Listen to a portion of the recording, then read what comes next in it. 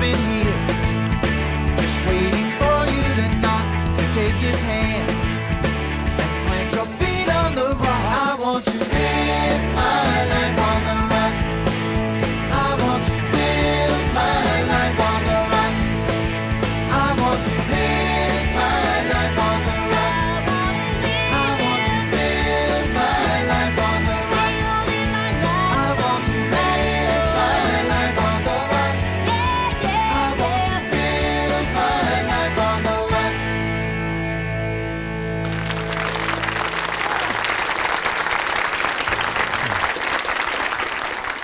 Welcome to Life on the Rock. We have a great show for you tonight. We have Tim Chambers and Katie Hayek. They are from the movie The Mighty Max. Tim is the writer, the director, producer. Katie is one of the actresses in the movie, and it's a very inspirational movie, a true life story about a basketball team in the early 70s that won several championships.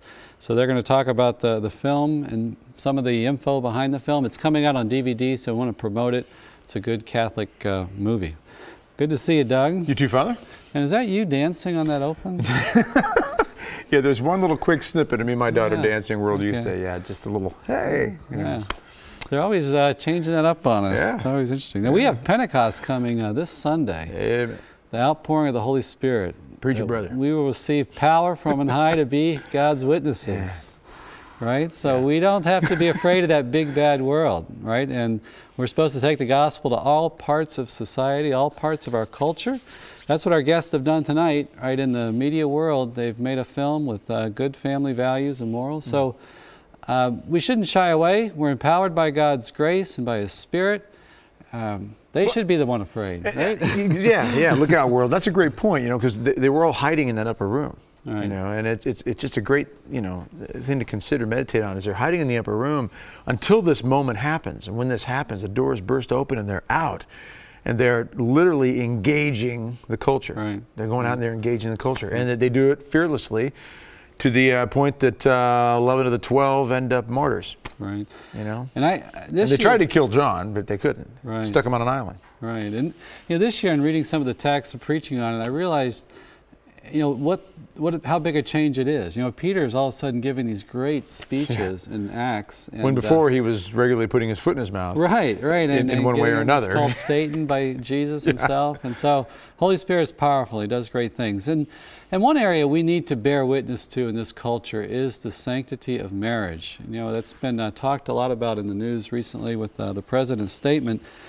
And I went to the USCCB website, the Conference of Catholic Bishops here in America, and they have some wonderful resources. You know, you might get questioned at work or in school about why the Catholic Church teaches what she does. And, you know, I think the way I approach it oftentimes is that at the heart of the argument, why we're saying that you cannot have same-sex marriage is because it's not equivalent to heterosexual traditional marriage. They are not the same reality. Marriage brings together a man and a woman in a lifelong commitment of love, you know, for the purpose of procreation and the union of the spouses. Now that union that they form is rooted in the sexual difference, that all the differences, is more than just bodily, right? There's spiritual, there's psychological, there's physical differences. Those differences allow for this unique union that we cannot just simply redefine without consequences for our society. Right? Because I know, Doug, you talk a lot about this, the importance of family, and it's the basis of civilization.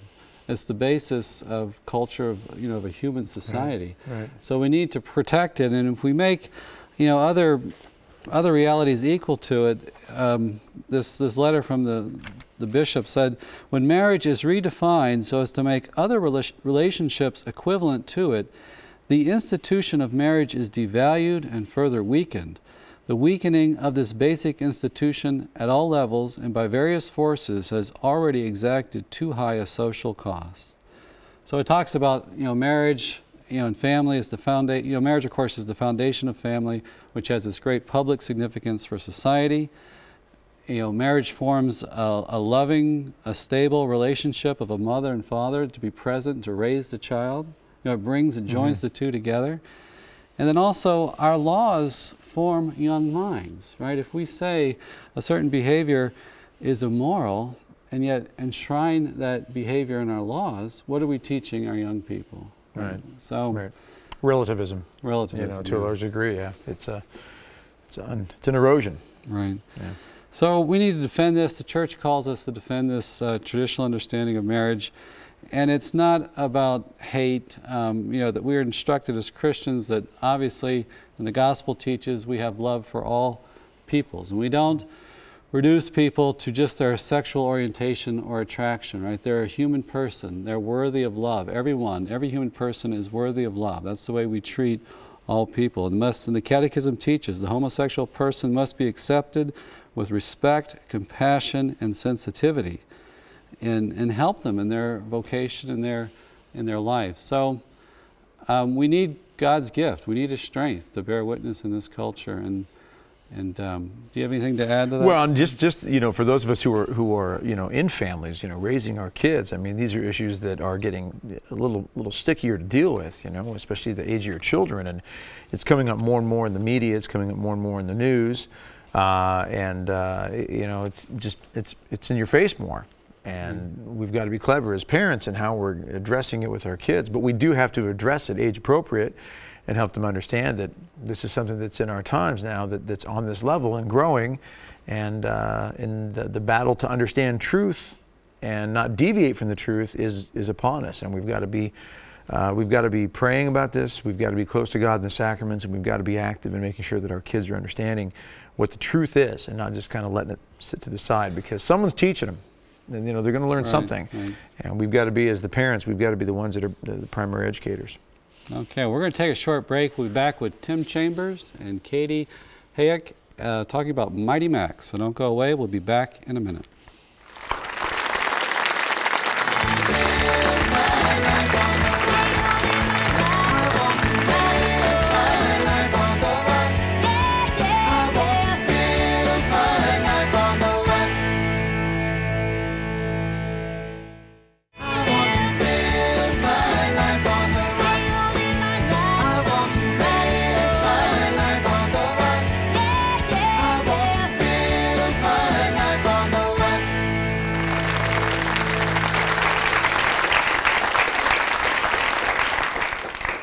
Welcome to Life on the Rock. Tonight we're speaking about the movie The Mighty Max. It's out on DVD, and we've brought in the writer, producer, director, Tim Chambers, and one of the stars, Katie Hayek. Welcome. Thank you. Thank you. Always excited to have a bit of Hollywood here, and I'm a sucker for Hollywood. I love the whole movie genre. It is so powerful.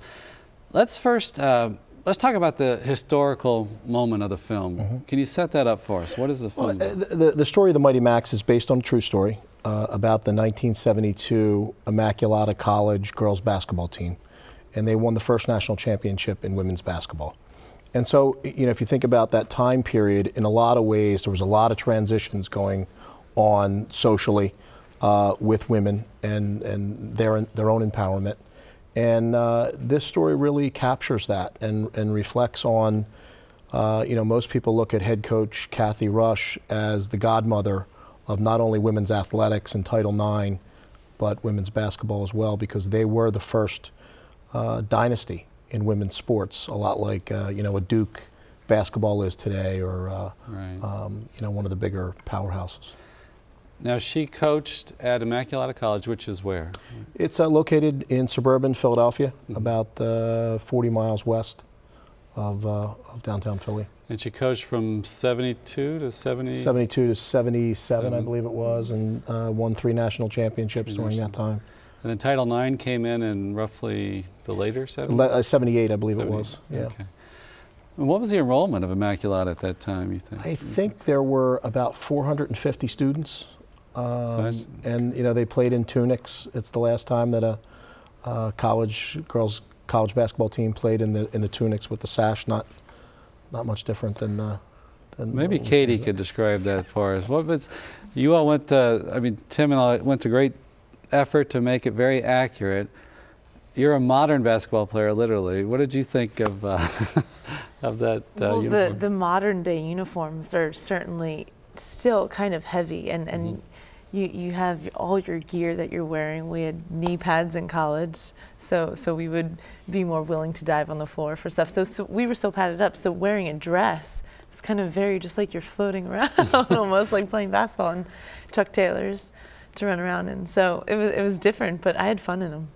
It was like literally a wool dress with a sash and a white and blouse. And a button-up short sleeve blouse.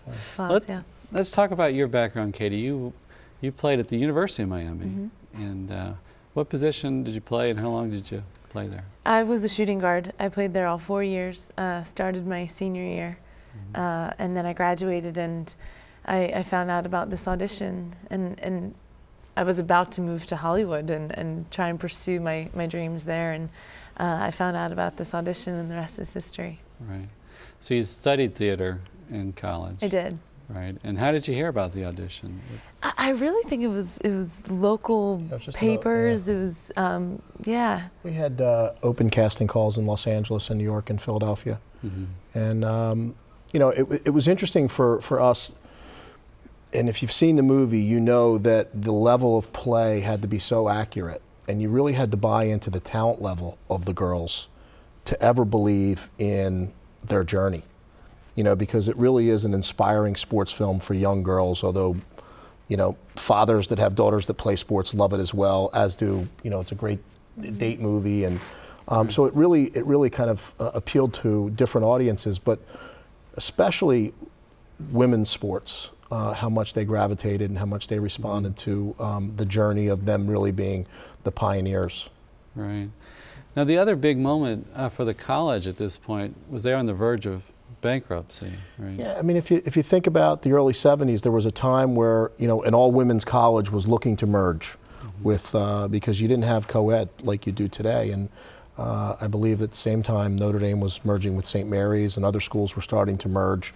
And so this was one of those schools that had to consider that because of their financial situation and trying to survive. And when they won the national championship, it really put them on the map. And you know, as they say, the rest is history. I mean, it's really one of the things that they're known for.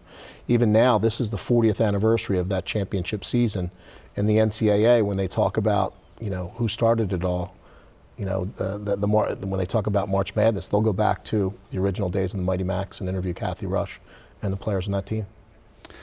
Now, Katie, you played 8 or 10 years ago, still, you know, very modern circumstance.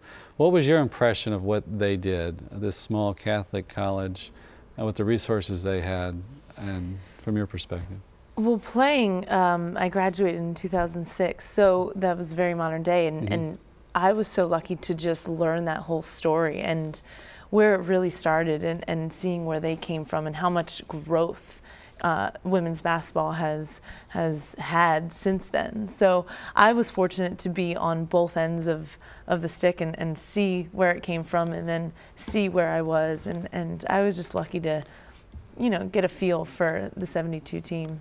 Because you were playing University of Miami, you were playing the biggest schools, right? The biggest women's college basketball scene. Yeah. Right?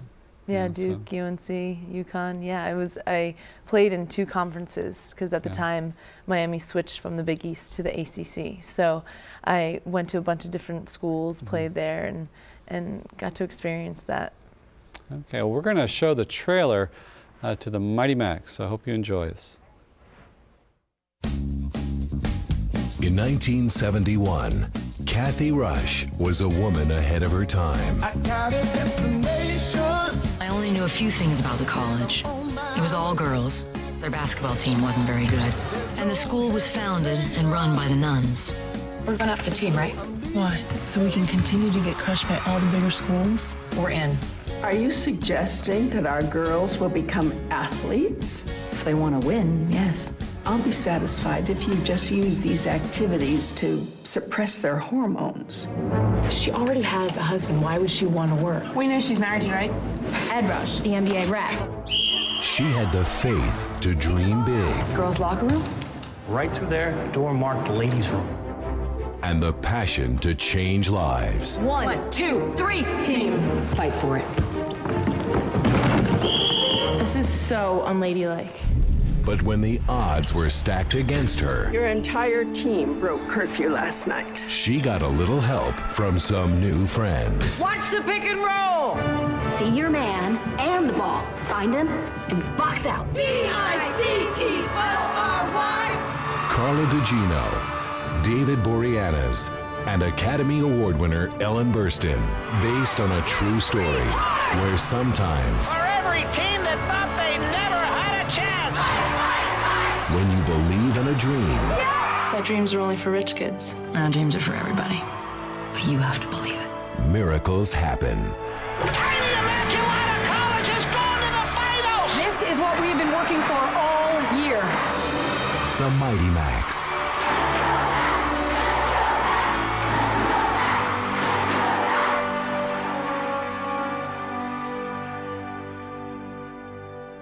Don't you get hot in these things? It ain't easy, sister.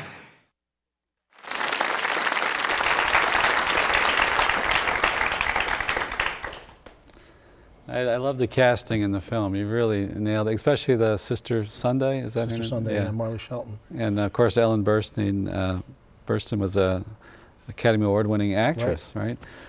Yeah, you know, it was important for us. In kind of putting the film together, that we wanted recognizable names and we wanted mainstream names, and you know, getting someone like Ellen Burstyn, who's an Academy Award-winning actress, or Carla Gugino, that's been in Spy Kids and Night at the Museum, and Marley Shelton, who had her own TV series on CBS called The 11th Hour, and David Boreanaz, who has his own show, Bones. So we really wanted to cross over into, you know, kind of mainstream America, to say that, you know, it's okay to have a G-rated film that appeals to, you know, kind of a family value environment, but also, you know, get recognition from, you know, Hollywood community. I mean, we were the New York Times Critics Pick of the Week. We got thumbs up from Roger Ebert. We got a great review from Variety saying that, quite frankly, they just don't make movies like this anymore. Right. And so it was very refreshing for us. We wanted that recognition, and we've been out, you know, kind of evangelizing the film for the past, you know, 12 months. And you were pressured, right, to make a PG film, right? Yeah, I mean, we really had some good debates or arguments. I can't really tell you which, but about changing some of the scenes to get that PG rating, and we fought really hard to maintain. I mean, even some of the animated films that are made now are not G; they're PG films, and there seems to be a stigma associated with, you know, that this is too wholesome or it's G-rated, and certain people won't go. And you know, we think the audience is out there for it, and I know it now that the DVD's out, where we get emails from schools throughout the country saying it's so nice not to have parental consent to show a movie in the classroom, and that's really what we wanted. You know, we want to get the word out, and we have. Because you, by having this emphasis on the quality of the movie, right, you hope to penetrate a market that we might not reach, that aren't maybe in church on Sundays or tuning into EWTN. And can you talk more about that, the kind of resistance maybe? Was there resistance to making a movie like this? Yeah, look, you know, I went to Catholic school for 12 years. I'm one of 12 kids. I have 8 brothers and 3 sisters. So, you know, I've lived it. And, you know, some of the resistance when we went out to first shop the project, you know, I thought it was fair criticism. You know, that they were saying that, look, it's going to be tough because Catholics don't mobilize. They don't really support the same agendas, and they certainly don't support certain, you know, forms of entertainment in a way where they can rally around it. And you were told that by, right, one of the big agents in LA, yeah. Right. So they're kind of challenging us Catholics, right? I think they are. Yeah. And you know, it was a challenge that we wanted to take on, and we did. And so now the challenge is, you know, will they watch it on DVD or watch it when it comes out on cable or on TV? Let's talk about the role of the sisters in the film. I think you can obviously see your Philly parochial school education background, because I really think you really captured something of the spirit there of the sisters and the way, just their mannerisms, the way they held themselves. You know, I was looking at one of the early pictures of the original team, and it seemed like there's something special about them just in the photo. And I couldn't help but thinking how they were supported by the sisters. The sisters were literally standing behind them. Can you talk about that, their relationship with the sisters? Well, I think there's 2 things. One, as the screenwriter, I had given the Sisters of the Immaculate Heart of Mary final approval on the script. And, you know, I was a product of their teaching, so it wasn't a huge risk for me. And I always felt that I would write something that they felt comfortable with, or my own mother would feel comfortable with. And so it started with that, and then, you know, I think the irony in the story is the fact that this organization, these sisters, had such an impact and change and empowerment of these women in the early 70s. In a way, you know, I say this, that, you know, one of my favorite scenes is really the end of the movie when you see what all of these young women went on to do. And you talk about the immortality of influence and how a coach not only changed the team, but a campus and a generation of young women. And these sisters fully supported these young women and knew that change was upon them in a way that empowered them to go on to be coaches and teachers and doctors and you know, many other things that school teachers. And family women. And well, Mothers, Kathy Rush yeah. retired after 6 years to raise her own family. She had her children during those coaching years. There was a little overlap there of you know, starting her family while she was coaching, and then made the commitment to her husband that she would stop, and she did. Wow. You know, which is almost unheard of. You know, if a coach steps down that quickly after having that much success early on. Right. And you told me something interesting about how some of the players come back to visit the elderly nuns at the school today. Well, that's true. Yeah. There's an area adjacent to the campus called Camilla Hall, which is where the nuns, it's actually their retirement community. And many of the players still go there and volunteer and stay connected to the sisters that were so influential in their own lives. And you know, it was great for us as we shot the movie. There's cameos of the sisters that were part of the original championship in '72, actually make a cameo in the movie. The original team, the original Mighty Max, they get dressed as nuns for the movie itself.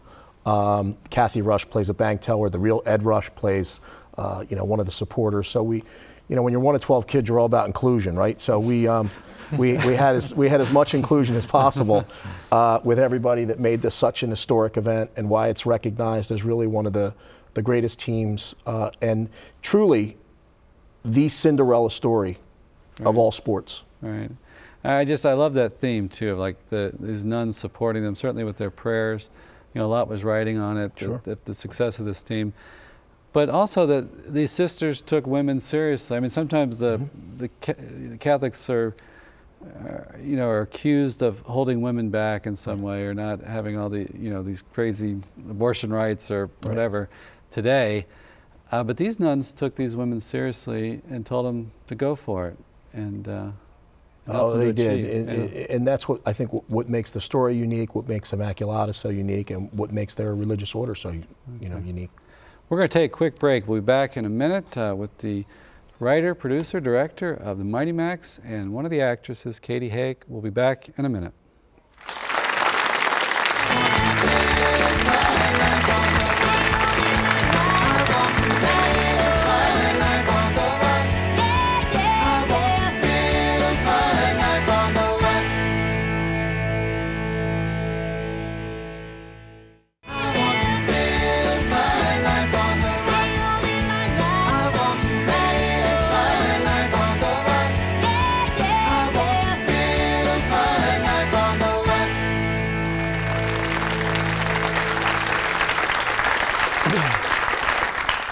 Welcome back to Life on the Rock. Katie, I wanted to ask you about meeting Kathy Rush. You're a basketball player, you know the game. What impressed you about her in those meetings you had? Just the legend that and the tone that she's set for women's basketball, something that's so close to me. I've played basketball my whole life, so you could see the coach in her easy. Yeah, of course. And it was definitely a bit nerve-wracking meeting her at first. She had so much history to her, and with something like basketball. So it was funny. We had a trip together to go promote the movie down at Duke University, and she was asking me how old I was, and when I was telling her, she was like, "It's just amazing that when I was your age, I had 3 national championships." 2 kids and married at the same time, and I had none of that. So, I mean, she's just a great person, and getting to know her and just being on set a lot of times with us, it was just really cool to be able to meet her and get to know her. What would she tell you, Tim, about the movie in terms of what she hoped for and what? Well, I'll go back to that theme of inclusion, that I had her extremely involved from the beginning. I had an open set, so all of the original players were allowed to visit the set whenever they wanted to, Kathy, Ed. And so for us, it was really about capturing the authenticity of that moment in time, and really how, at the end of the day, it really had nothing to do with sport. It really, sports was nothing more than a metaphor of, all things are possible to those that believe. I mean, that's really what it came down to, and the impact that she had on these young girls. And she's just a natural-born leader, and she's got a great swagger about her, a sense of style. I mean, she was really kind of the whole package. Right. Very smart, and I think that's why she became such a great coach and leader. And so I loved it. And I remember watching the final scene, as we were shooting the final scene of the championship game, her and Ed were watching next to us, and they started to cry because they knew that they said that when you're living the moment, you can't really enjoy the moment. And so for them to kind of recapture the essence of that journey and that championship was really special. Right. What was it? Well, first, how did you get Ellen Burstyn to play the part? It was a great lesson for me. I was very fortunate to get hooked up with Creative Artists Agency in LA through one of their agents there, Mike Nylon, who read the script. He was from Philadelphia. He knew a little bit about the story.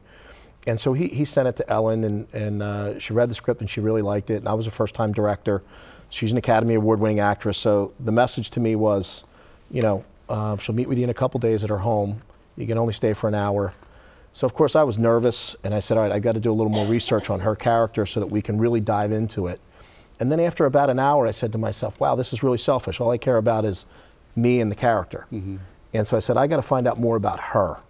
And so ironically, she had just written her autobiography, and I went and bought it that night, and I had 2 days to read it, and I did. And so by the time I met with her, after about an hour, we never talked about the script. I knew all about her life and what she had gone through.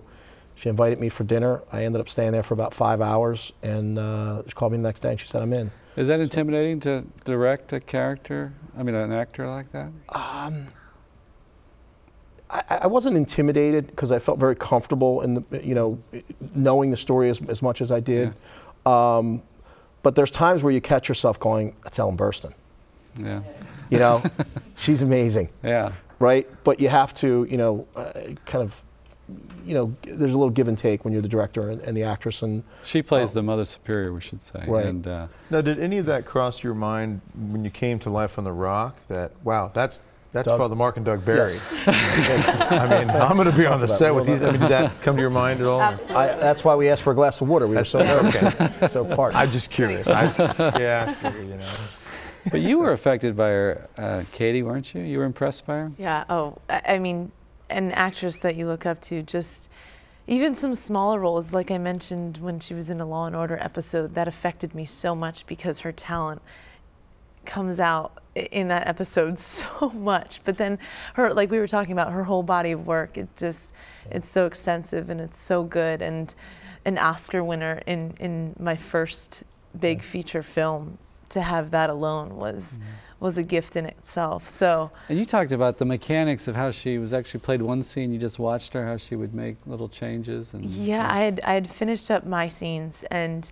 Tim was moving on to one of her scenes, and I just started standing behind Tim, and I was watching the screen as we were watching Ellen, and she had a different take for every single thing she did. She just did something different, just to give Tim all these different options as a director. And I was just watching there and just soaking it all in like a sponge, because she's the consummate actress to learn from. So. Did you want to say anything about this next clip we're going to show with your character and wrestling with whether to continue with the team? Yeah, she wrestled with the fact that she wanted to support her mom and her brother, and she saw that she might have needed to take on a job, and it was contemplating whether or not to stay on the team or to do that, and this is where you see her talk to the coach. Okay, so we're going to roll again a clip from the Mighty Max. What can I do for you, Trish? I got a job at a department store and they need me there 3 days a week. Oh, we're gonna miss you. Can I do both? Yeah, not in our program. Is that job something you've always dreamed of? No, not really. But employees do get 50% discount. I can only tell you this. Have the courage to follow your dreams. That's your gift to the world. Maybe it's working in a department store, I don't know. But if you give that gift, I promise a day will come when the world returns the favor. I thought dreams were only for rich kids. Now dreams are for everybody. All you need is a heart. You have the gift to play this game, Trish Sharkey. There is no doubt in my mind. But you have to believe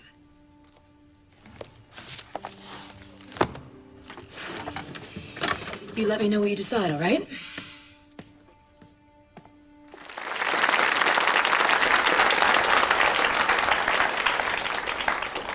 All right, that's Katie playing. The real character's name is? Teresa Shankgrants. Teresa. And you got to meet Teresa. What was that like? We call ourselves peanut butter and jelly. We've been on so many interviews together, and we just have this bond that I don't have with anybody else, because Really? basketball and acting is so close to me, and it's not often as an actress that you get to play a real life character. You know, there's a lot of times you're just playing this character that a writer has written for you. So I was so lucky to have that to base a lot of, not necessarily my acting off of, but just this whole experience of the Immaculata story and the Mighty Max. And she came from kind of a, her home had burned down. Her house burned down. Her house burned down. Yeah. And that impressed you about, didn't you were mentioning to me earlier about the poverty, in a sense, we could say, of the team compared to modern day athletics. Can you talk about that element of it? Yeah. Like I said, I was lucky to have this experience, because at my school and Division I colleges all around the country, you're getting all your team gear and sneakers, and some schools have chartered planes and just for their travel and everything that comes along with a scholarship. They didn't have scholarships. I got a full ride to Miami. So you have this to reflect on and the Mighty Max story, and it just humbles you immediately, because you realize how good you had it in college. Right. What was your general impression of the players? You met just about all of them, right? Or many of them. What was your impression? Well, I remember we were on set and Tim called out to us and had one of the PAs come over and say that the team was here, and I was immediately nervous, because, like I said, I never played a real life person, and so I felt like I needed to show myself to Teresa, and she was nothing but gracious and willing to tell me all of her stories. And after I initially met her, it was nothing but good things from that point on, because it was just a learning experience for all of us as a team. Because your character went on to be a very successful coach in women's basketball and several colleges and things. And now you had a lot of cooks there cooking that stew, didn't you? You had a lot of input, right? You had all these people that were really there in the event. How did you balance all that with an open set, you know? You know, I think it really made it a lot of fun. Just having the people that lived that moment come back and relive that moment. And you know, one of the things we did with the girls that played the Mighty Max is we had them live in the same dormitories that the original team did.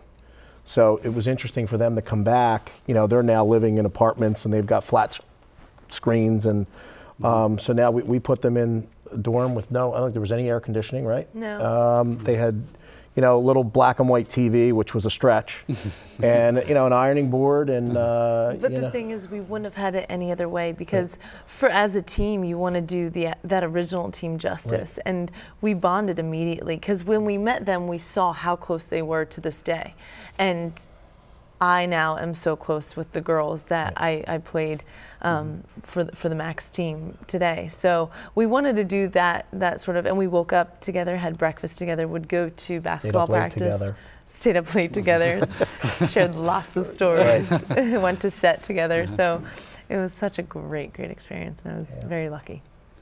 Let's talk a little bit about some of the factors that made this a great team. You mentioned one I never would have thought of, but the role that Cardinal Doherty had in Philadelphia. Yeah, Philadelphia, even today, when you look at some of the great college or professional women's and men's basketball coaches, you'll see that their roots go back to Philadelphia.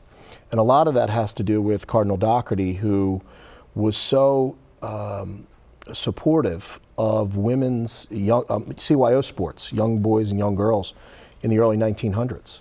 And so I think that's why Philadelphia was such a hotbed of women's basketball talent in the late 60s, early 70s. Most of the girls on this championship team went to Catholic high schools. In Philadelphia. In Philadelphia. And I think they're from maybe a 30 or 40 mile radius. Cardinal O'Hara and Villa Maria and Archbishop Prendergast.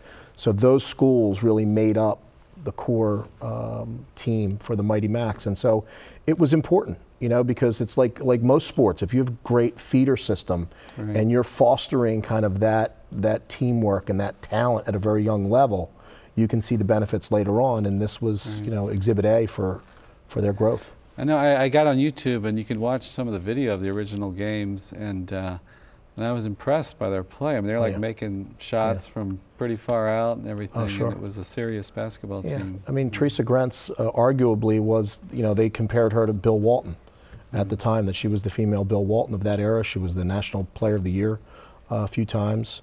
Mary Ann Stanley, who was the point guard, also, just a legend. So they were really, really talented, and we tried to capture that in the movie.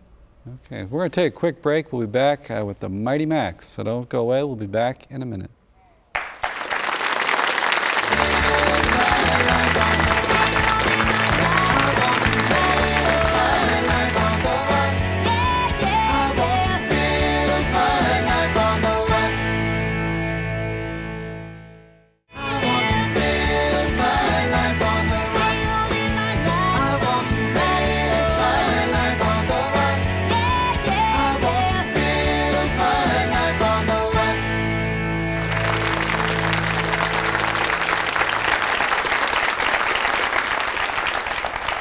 Welcome back to Life on the Rock. And Doug, you got a question for our guests. Yeah, I mean, something we haven't talked about yet is you had a unique challenge during this entire shoot, Tim, and had to do with you and your health. What happened to you right when this whole thing was just unfolding?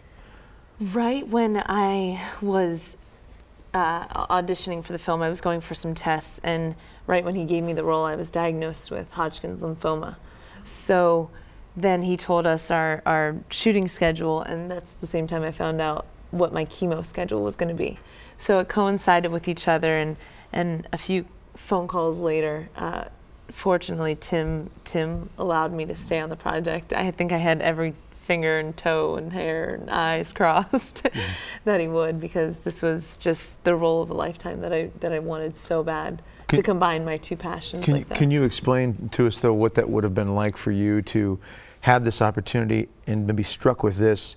How does that test your faith at that moment with God? Is it one of those moments of like, how could you do this? Or was it, I surrender completely and trust, or a mixture of both? Absolutely. Some days up, some days down. What was that like? It was my early 20s. And I'd be lying if I said I didn't have the why me moment. But I had a long cry one night with my mom, and she said, you wouldn't want this to happen to any of your siblings. And right then, it changed my whole mindset to fight. And another thing with that is I had this movie to look forward to every single day. And I was doing something that I wanted to do for so long. So had I not had this movie, it might have made that chemo process a bit more grueling and arduous, but I had this movie to look forward to. So I was living my dream while having this bump in the road, and I think, you know, everyone has their own bumps in the road, and God forbid it's cancer, but that was mine, and you just gotta push forward. So what sort of things, Tim, did you have to do to accommodate her chemo treatment? Well, I think the first thing was to, you know, talk to her dad, you know, about how serious it was, and you know, as Katie had mentioned off screen, it was, you know, tell me what are the long-term prospects? You're going to be okay? I mean, forget about the movie for just, you know, a few minutes. You know, what's the diagnosis, and is this something that you still want to do? And it's okay if you don't. Knowing that we built kind of the whole team around her, you know, so it was hard. It was a difficult decision for us, and I had a heart-to-heart with her father, and I knew how important it was. We talked. She said, "Look, I'm a theater major that played basketball. This is what I want to do. This is what I'm called to do. I just want the opportunity." And I talked to her dad, and her dad said, you know, this is her dream. And so I met with a couple of my producers, and I said, you know, let's see if we can change our schedule to accommodate her so that it's not as grueling while she's going through chemo. And, you know, we made those changes. And, you know, like anything else, it was a total team effort. Everybody bought into it. Everybody knew about her situation. We were afraid that she would start losing her hair during filming, so we started out, she wore a wig the entire time, and so you can't really tell. But that was one of the precautions that we took. But made it happen, and glad that we did, and you know, fulfilled the dream. Did you have days, Katie, where you just physically were so exhausted you just didn't know if you could do it, and you had to really fight through that? Did it draw back to those days on the court when you were competing? Did you feel like you were running a marathon up a mountain, or? Yeah, I don't wish chemo upon anyone. Sure. My worst enemy, nothing. But he scheduled it so I would have chemo on a Friday and have that whole weekend off to recover. The first 2 days are the worst, and then I come back to set and again just be so happy that I'm there. At one time I had a 4:30 call time and a 4 o'clock appointment for chemo, and I was like, I need to change my chemo appointment. My mom's like, your priorities are a little bit skewed right now.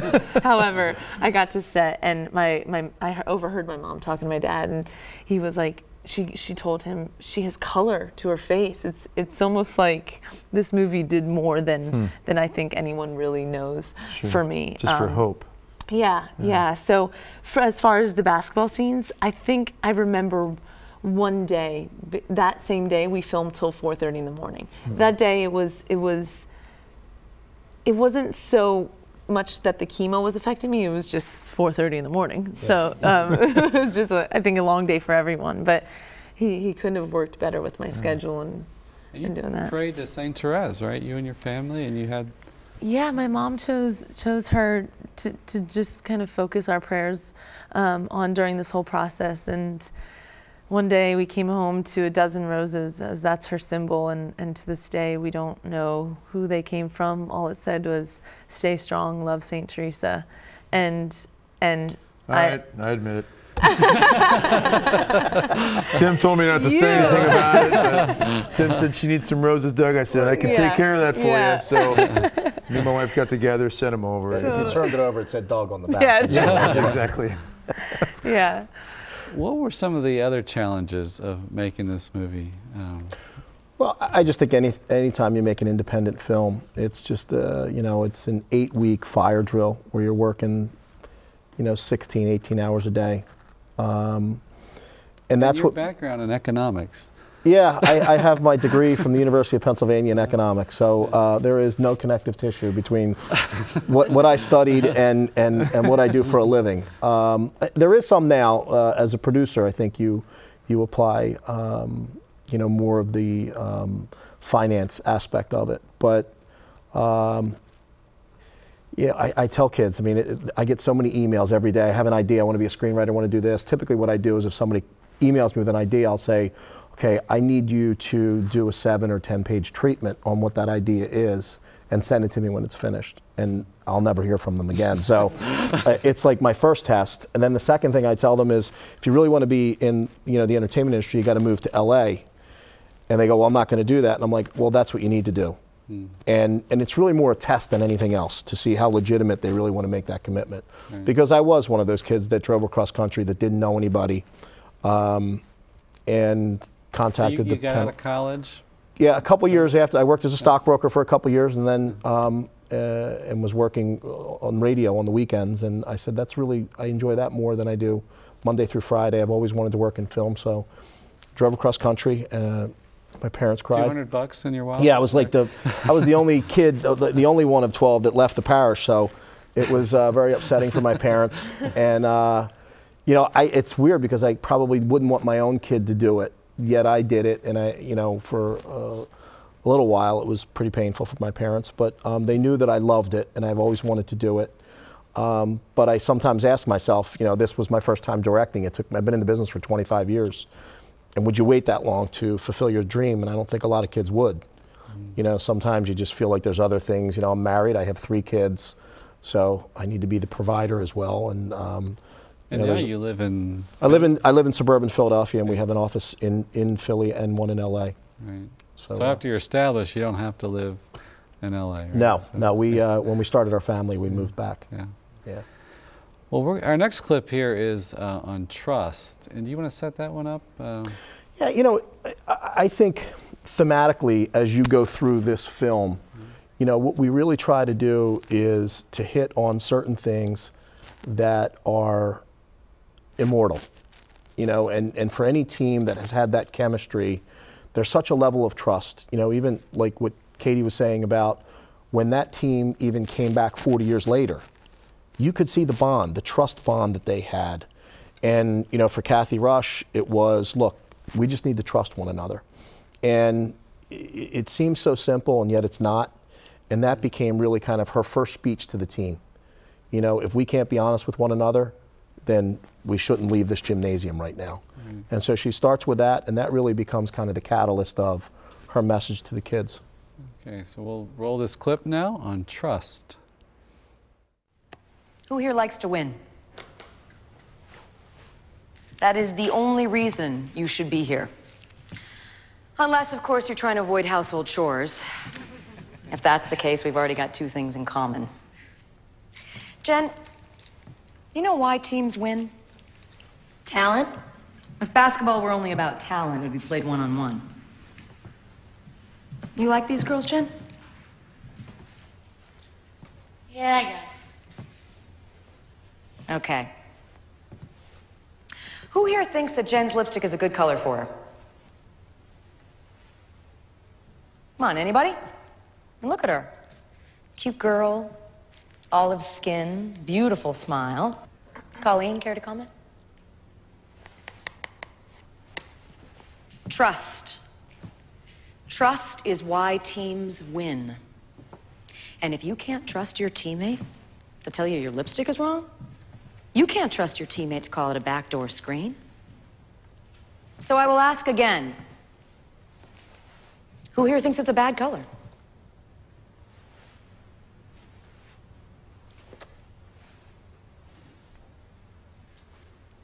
Easy to fix. Watch each other's backs. That's all I'm saying.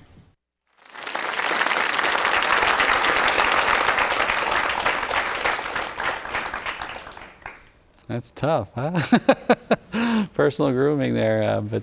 By the way, I think you both look great tonight, the way you presented. Yeah. Thank you. Let's talk about one thing. We're having you on the show now because it's out on DVD. We're trying to encourage people to buy this film to support good movies. Can you make a pitch for that? Why is that important? Well, look, this is my commercial. Yes, your commercial. If we're going to make films that are G-rated, and we're going to kind of stand up to the system, and knowing how difficult the system is, then we need to support it. And not in a way, this is not a film that you go, okay, it's Catholic, I have to support it. This is not guilt from the podium. This is a film that received phenomenal reviews across the board. Roger Ebert, from everybody. Right? And you know, the Catholic media loved it. So we need to support that. We need to, you know, we need to vote with our dollars. And we, you know, for us as filmmakers, for us to continue to want to make films like this, you know, we need to show that people will come and see them, and we've got to prove Hollywood wrong. I mean, that's really what it comes down to. Because if we can make, you know, really all we want to do is break even, right? That's always the first thing. Get all the investors their money back. They've been generous to us, and hopefully we can make more. And as we go out, I'll just put this question to both of you. What would you tell a young person out there who wants to get in the movie business? What would be your advice, Katie? To have a passion. I've always been told as I entered this business not to have a plan B, because it is a hard business, and I've been going at it for a few years, and you know, you try and just get as much work as you can while staying true to yourself, but it's if it's what you want to do, go after it. And I'll add to that, because it happens a lot with me as well, where you get kids that ask that question, and I often tell them, I say, you got to get in the game. Like, I'll say, ask them, what are you doing now after school? Well, I work at Panera. It's like, okay, don't work at Panera. There's nothing at Panera that's going to advance your career in film or television. You need to go to the local TV station, radio station, find out who's the local filmmaker, and go there and work, even if it means making less. You have to get in the game, because inevitably what happens is who's ever in charge is going to look down the bench one day and go, you're in. And they can't do it when you're working at the mall. And so that's really what I encourage people to do, and especially create that. It's much easier to get a job as an intern when you're in high school or college than be the guy that graduated from college that's looking for a job. You know, there's just, you know, and so I encourage people to do those internships during high school and college. Get your foot in the door. Our industry is like a track meet. There's different events. You know, screenwriters doesn't write novels, and you know, actors are on screen, or you're a director behind the camera, and so you have to find out what you really want to do. Well, thanks so much for joining us tonight, and we'll be praying for the success. And may our Heavenly Father shine His face upon you and give you His peace, and may God bless you, the Father and the Son and the Holy Spirit. We'll see you next week. Thanks for coming on.